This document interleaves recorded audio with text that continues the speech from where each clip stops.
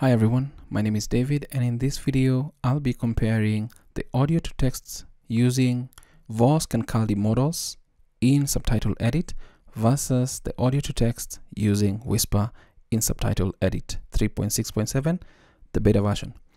Which version or which model is better? Now, I'll say that it depends, but let's see. So this is the beta version that I'm actually using, so I'll just double click on it to run the Subtitle Edit beta. Help check for updates. etc. There's no update as of now, but let's see about this. It's Subtitle Edit 3.6.7. Next, beta 4.28. So now I finally got Whisper to work, but let's begin by getting an audio file. Let's go for audio file. Let's go for this one. Let's click on open. It's a 2-minute 30-second file. Now, our first test will be using the VOSK models. So I'll go to video, audio to text, VOSK/Kaldi. Click on that. If you don't already have the models installed, you'll need to install this, and you may also need to install the libvosk for this. You can also go to the website to see the different models available. But if you already have the models installed, you can choose from this section, or if you don't have them installed, you can click on these 3 dots and download the VOSK model for the language that you want to transcribe. Now, I'm going for English, and I believe I have the medium, that is 128 MB. So what I'll need to do now is just ensure that I use post-processing, line merge, fixed casing, punctuation, and more. And then if I'm satisfied with that, click on generate. Now it's going to load transcribing audio, and it shows you the time remaining for this to be done. Now, just to mention this is that the VOSK and Kaldi speech recognition is faster than Whisper, OpenAI Whisper, because I've already tested it.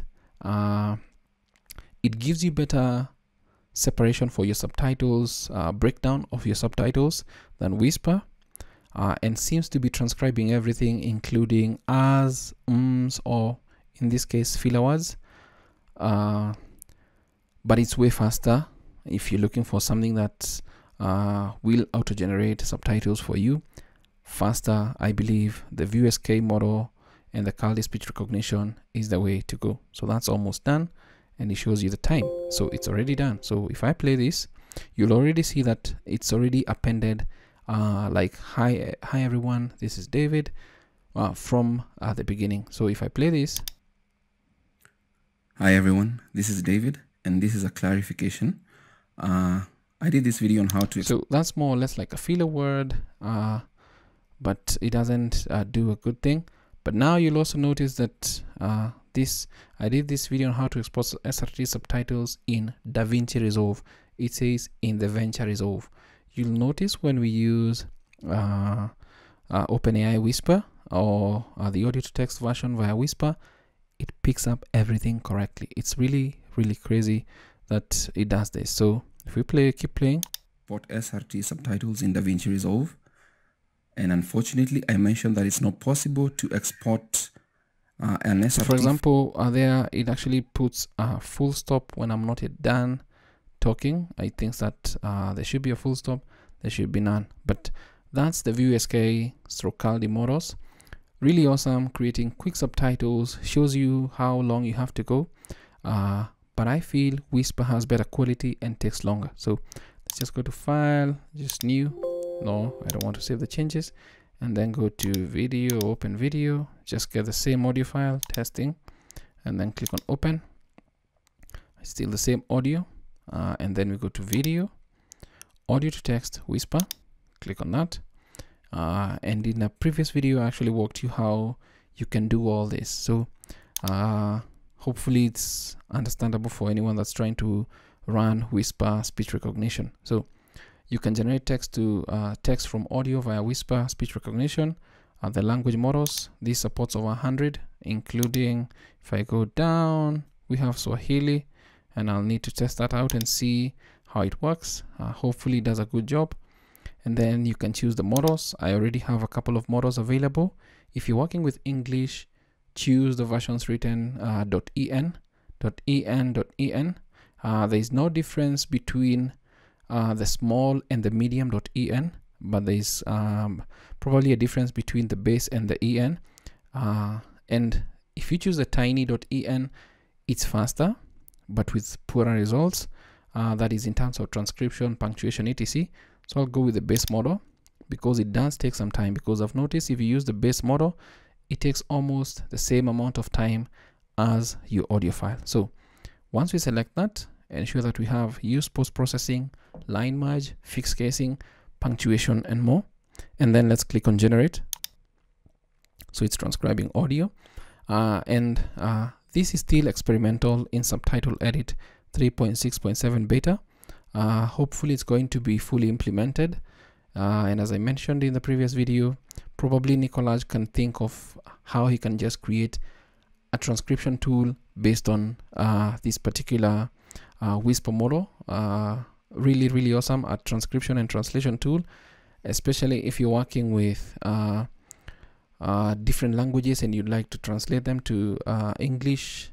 Hopefully also have a way that you can port this back into Subtitle Edit or something of that sort. But a free transcription application from Nicolaj would be really welcome. So this takes about the same time as the audio length. So that's probably the downside with Whisper, is that it takes longer to transcribe your audio to text. But from my own assessment, it has better results than the VOSK or Kaldi models. It's been trained on over 680,000 hours of multilingual and different things and different accents, etc. So I think it's really good in what it does. Also, the other downside is that when it comes to the subtitles that it appends to the video, they're really not in sync, if I may say that.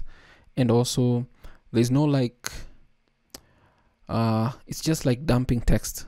It doesn't respect, let's say maybe if you've set a profile of, let's say, a maximum of like 42 characters per line, and maybe two lines two-line subtitle, it doesn't respect that. It just hits you with a block of text. As much as there's a break, you'll always see the red lines. I wish it can do better, because probably it would be the go-to application for quick subtitling, but as it is, it's still way better than most applications out there. It's doing a really good job, especially when it comes to transcription of audio. So I believe this, we're going to give it a couple of more seconds and see what we get. I don't exactly remember what time it started, but it should be already almost done. Now, we also notice that with this, there is no like time remaining. As I've mentioned, this is still experimental. I wish we had a time remaining, even if based on the test and whatnot, we already know that it takes almost the same amount of time depending on the model you've chosen. Same amount of time, especially if you're doing the base, it goes with like 2 minutes 30 seconds or 3 minutes thereabout. So it'd be awesome to know how much time is remaining before this is done, because it would be futile if you just stay there. So see what we have here. First of all, we'll notice that hi everyone begins way before I start speaking. So this is going to give us some synchronization issues, but let's just play it. Hi everyone, this is David, and this is a clarification. I did this video on how to... So you'll notice that it does a very good job right there from this particular section. Hi everyone, this is David, and this is a clarification. It doesn't transcribe the that is a filler word, so it just ignores it. I did this video on how to export... But now you notice that it just hits us with a block of text. I did this video, and you actually notice that it actually picks up DaVinci Resolve as it should be. So the R should be capital. I just missed that. XRT subtitles in DaVinci Resolve. And unfortunately, I mentioned that it's not possible to export an SRT file or a VTT file separately without rendering the video. It's possible. So when you listen to that, my voice went a little bit slurry, but it still picked up the correct thing. Now, that's why I'm saying that Whisper is doing a really good job in terms of transcription. The only place it's failing at is in the synchronization of the subtitles, and probably maybe respecting this probably should do some better splitting of the subtitles to make this automated as much as it should be. But from my own test and comparison, this audio to text via Whisper will give us better results. No doubt it's going to be way better than using the VOSK models, also based on the research that has been done and based on the input that has been done. Yeah, it's really going to do a really good job at all this. Now, yeah, you just feel free to test it out. So we can just, I'll just open up DaVinci. So you'll see the synchronization. It begins way early. And maybe that shows this is the first time I've used DaVinci because I needed specifically the subtitling and captioning features, and I did not do a deep dive into it. But the transcript is really awesome. So it does a really good job, especially with the transcription, and I think that's a plus, especially when it comes to transcription. You need accurate, and especially when you're working with audios that you don't know. And I believe I've noticed that you can also do selected lines, audio to text via Whisper. So you can actually select a couple of lines, especially if you think they did not run as you want them to do. Go to selected lines, audio to text Whisper. You say those 3 lines, click on generate, and it starts transcribing the audio for those 3 lines. Let's see if we are going to get a different result. It's done with the first one. So this one looks a little bit better. Let's keep going.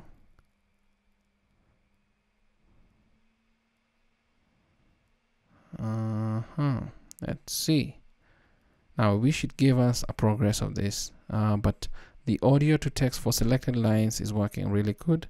Shows that there's some progress there, but it still seems that it's taking too long. It's done with the second one, but I still believe that it's going to give us the same result.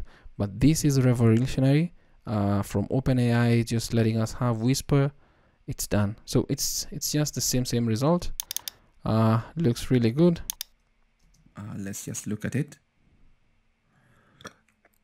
I'll just open up DaVinci. So now the second time it actually did probably did not give a good result. Probably it used the smaller model, or what did it use? So let's go to selected lines, audio. It still used the base, but gave us a poorer result. Control Z. Yes, the original one was way better. Because I believe it did understand the context of what is going on, the application being talked about. So I know this video has been long, but that's a comparison between the audio to text VOSK / Kaldi and audio to text Whisper. I feel Whisper has better results, but I wish the subtitle synchronization was better, and the splitting of the subtitles, at least to save people time and all that. I wish it was better, or looked more or less like what we have with VOSK. Yeah, so probably each has its own advantages depending on where you're looking at it from. But I think Whisper in the long run will come out on top. That's it from me. That's my comparison of VOSK / Kaldi models and Whisper in subtitle edit. Thank you for watching this video, and I hope that it's of value to you.